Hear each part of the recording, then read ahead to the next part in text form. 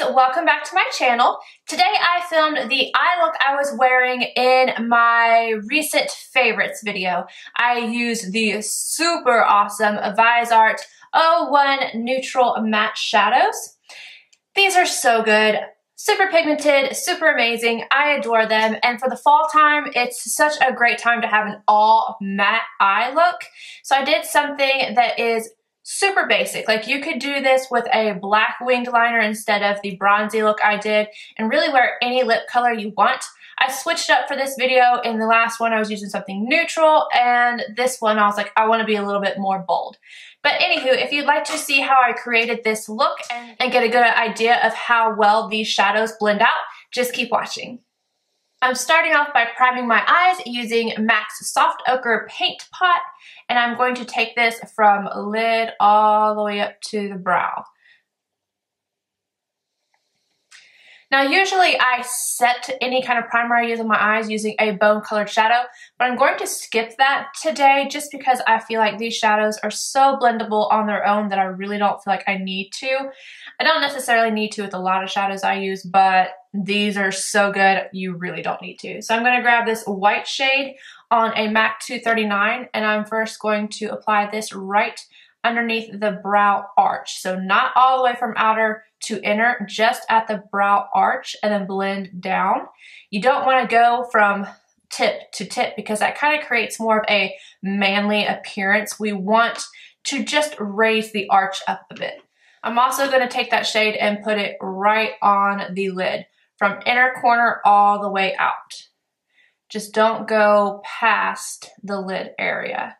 If you do, it really won't matter. We're using light shades and it'll buff away anyway. I'm going to make sure to pack a little bit of this on my inner corner right here and also right underneath the lash line right here. With a MAC 224, I'm going to grab this shade right here. Sorry, these have no names on them. And I'm going to use this as my transition shade. So I'm going to buff this right above and into the crease, really making sure that it's all nice and blended out. Same brush, and I'm now going to go in with this neutral brown tone right here, and I'm going to concentrate this color a little bit more into the crease. This look is about layering and creating a little bit of depth into the eye, but it's still being quite soft and wearable. I like to go in back and forth windshield wiper motions and then in circular motions, smaller this time, so that we can blend it out.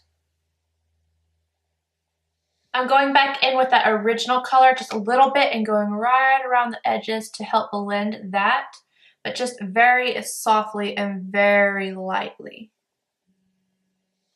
Using a MAC 221, I am grabbing this dark brown shade right here just on the tip of the brush. And I'm using this because it's much smaller than the 224, so you can get better placement.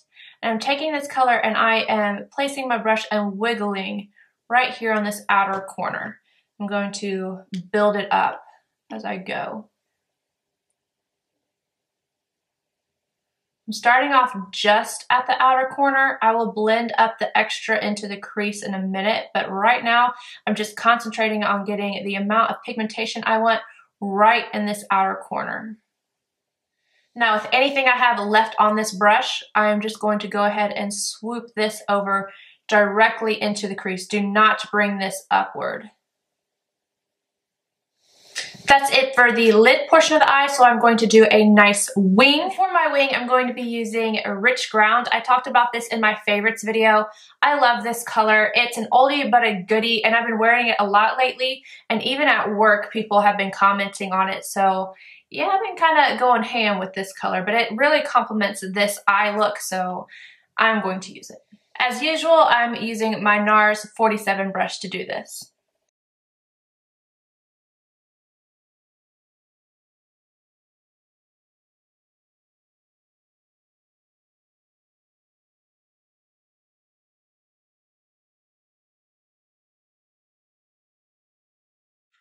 Now that I've got my liner done, I'm going to clean up, and I'm going to use MAC's Mineralize Concealer.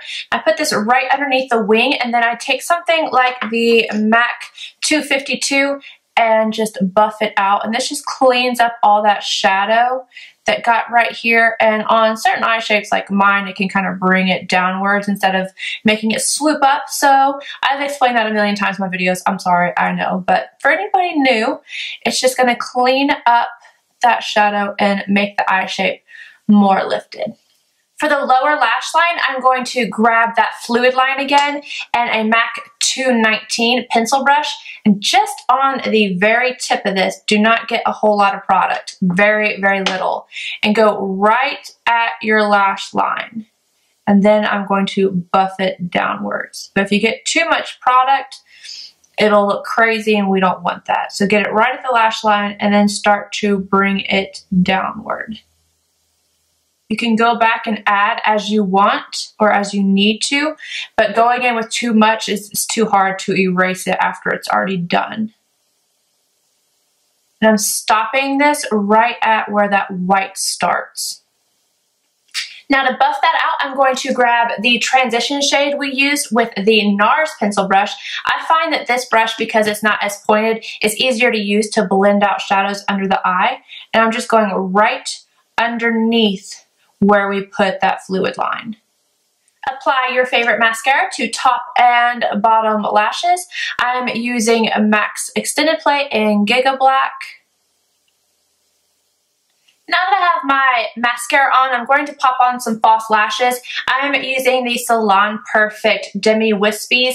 These are, how many are in here? 4 pairs, and I think it was $9 for the pack, which is super cheap and super awesome because I can use these several times each pair, and I really like the way they look. So I'm going to pop these on, but I'm not going to do it on camera because I don't know, I hate putting lashes on camera, so I will be right back, guys. Lashes are on and we are moving on to the face. I do already, obviously I have my foundation routine on, but I have a little bit of bronzer as well, and I'm going to apply some blush. This is MAC's Gingerly. This is officially my favorite fall blush. I've been using this quite a bit, but you guys probably already know that. So I'm going to apply that using a MAC 129. And a good rule to follow when you're applying blush, because we all know that I like to go ham, is to use a 2-finger rule so that this spot right here is clear of blush. So you want it to be just like so. And before I go and blend all that out, I'm going to contour, and I'm using the Marc Jacobs Light Filtering Contour Powders. I think this is the shade number 44 Mirage. 40, sorry. And I'm using this guy. This is from the Real Techniques set that I got, and this is the Contour Dual Fiber brush. And I'm using this to sculpt out the cheeks, add a little bit up here, and the nose, you know, just contour your face. And I'm going to take my MAC 139. You could use a 187 or any really kind of dual fiber brush that you want. You can see mine's dirty. I use it all the time. And I'm just blending out my face so that we don't have any harsh lines. The last thing I want to do for my face is add a little bit of glow to it. So I'm going to use Becca Moonstone. This is probably my favorite super glowy highlight, super intense, I guess. I feel like I can wear this one without it being too emphasizing on anything. There's just something about Moonstone that I find to be a bit more buttery. And I'm going to use this brush. This is the Wayne Goss number 3. This brush is everything for highlight. It is so soft and it just applies it perfectly. So I'm going to apply this to the tops of my cheekbones and blend it down. Because I have large pores, I'm very careful to stop it right here. A lot of people can bring it down a little further, but this is my problem area, so I definitely don't go there. And then my fine lines are right here, so I make sure to go right underneath and don't bring it up too far. I'm also going to take a little bit of this powder and go right on the tip or bridge of my nose, just right here, and then right on the tip, and a little on the Cupid's bow. Or maybe a lot. This is seriously the softest brush in life. Alright, for the lips, I'm going to do something a little different than what I did in my favorites video. I'm going to go with a red, and this is Dose of Colors in Brick liquid lipstick. I do already have MAC's Prep and Prime lip primer on, and I'm just going to put this right on top.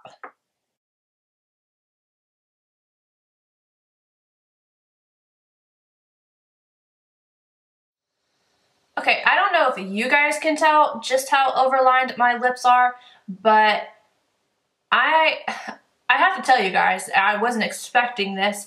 I haven't used this. When did this come out? In like June? So what, June, July, August, September, October. 4 months ago. And I went to put this on. I haven't used it but like 4 times. And it's kind of gooey and dried and weird feeling. Like my lips actually feel kind of tight right now. It was hard for me to get it on. And I had to get a lip brush and go around and just, I was not willing to scrub my lips to try to get it to work. And it feels real funky on my lips right now. And this is very unfortunate. Like, this is very unfortunate because I love these liquid lipsticks, but I don't know if I'm going to buy any more. I guess I'll figure out if, let's see. Sand is still pretty creamy. And Stone looks alright, but this one has turned on me. So, anywho, I don't know how I feel about that. I don't know if I definitely didn't leave it open, so I have no idea. I know I'll be looking into it. But anywho, the final look is pretty, and my overdrawn lips are fine by me. But anywho, I hope you guys enjoyed this look. If you did, please give it a thumbs up, and let me know also if you had any issues with any of the Dose of Colors liquid lipsticks. This is the first time it's happened to me, and unfortunately it happened on camera, or else I probably wouldn't have even mentioned it, but it happens, and I'm here to tell the truth. So anywho, this is the finished look. Please subscribe if you're not already, give it a thumbs up, and I will see you guys again soon. Bye.